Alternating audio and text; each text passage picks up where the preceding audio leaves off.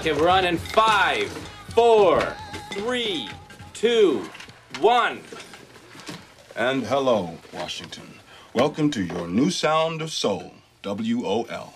I'm Dewey Hughes, Director of Programming, here to announce that Sonny Jim can now be heard at the midnight hour after the Nighthawk Show. Today, I introduce to you a new voice on the D.C. scene, a native of Washington, a true son of the city, and some may say a prophet of the streets. Here to spin the tunes that will blow your mind, Mr. Petey Greene.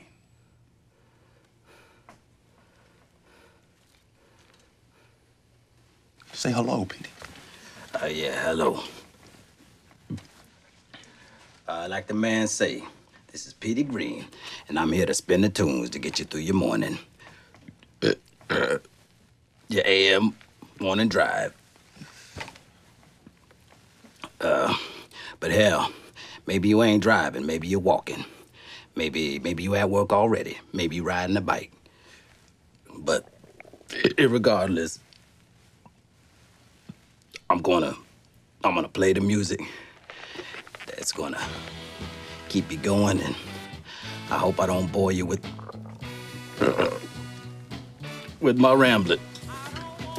Say the call letters. The call letters, y'all. Whoa!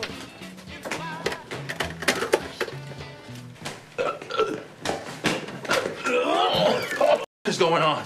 You didn't come here drunk, did you? Oh, no, man. I ain't drunk.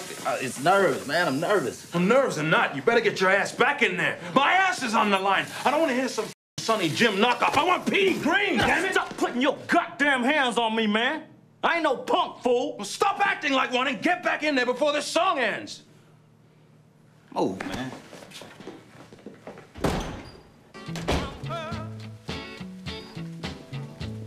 Here.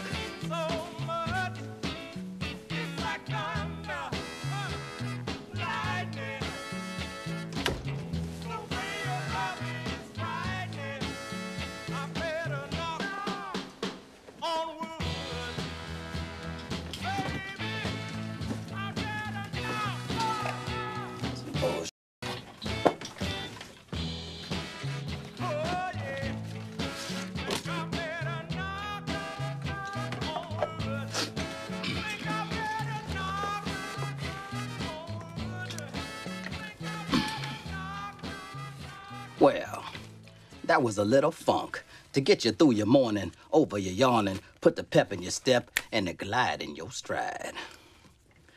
Well, over the break, I was asked to be myself. So who is Petey Greene? Well, I got an 8th grade education with a PhD from the streets. I'm a recovering alcoholic, been sober 5 hours. But I ain't touched a needle in over 8 years, y'all. That's right. Kicked heroin dead in his ass. I've been incarcerated over half my life, most recently down there at Lawton. My mama been in jail for 30 years, and as we speak, my daddy's pulling 21 in Alcatraz. I am an all-around hustler, and some of my best friends is pimps, whores, and gamblers. But I guess that don't make me no different than Barry Gordy. And hell, that brother owned a label. I'm in pretty good company. Maybe I'll own a label one day, y'all. P-Town. So this is me, y'all. And you ain't gotta worry about me giving you nothing but the show enough, cause that's all I know. This is P-Town, y'all. Are you out of your mind saying those things about Barry Gordy? Oh, man, I ain't said nothing that black folk don't already know. You will apologize immediately, or I pull the plug on this whole sorry mess. Okay. What? I will apologize. Now! You said you wanted Petey Greene, man. Just apologize. Just apologize. Oh, well, tell you what, man. Open the mic. Sorry I had to break in there on you, ladies and gentlemen. I know you was enjoying it, too. But in all seriousness, folks, I gotta apologize about something that I said a little earlier that upset some folks. I gotta apologize to Mr. Barry Gordy for making him out to be a hustler and a pimp. Mr. Gordy is a very important man, and he's done a great deal. I mean, I love the way he takes the little brothers and sisters, broke down runaways, the downtrodden from the projects, and he gets them off the streets. Then he puts a few dollars in their pockets, teaches them how to talk and how to walk, and sends them right back out there to bring him a whole lot of money. So I'm sorry if in any way I made him out to be a pimp. That ain't pimping, y'all. That's just good old-fashioned hit making. Studio One. So why don't we hear us another one of them good old-fashioned... Mr. Sonderling, Motown's DC reps on the line. Yeah.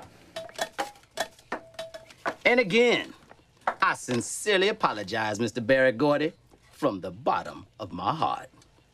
This is Petey Greene.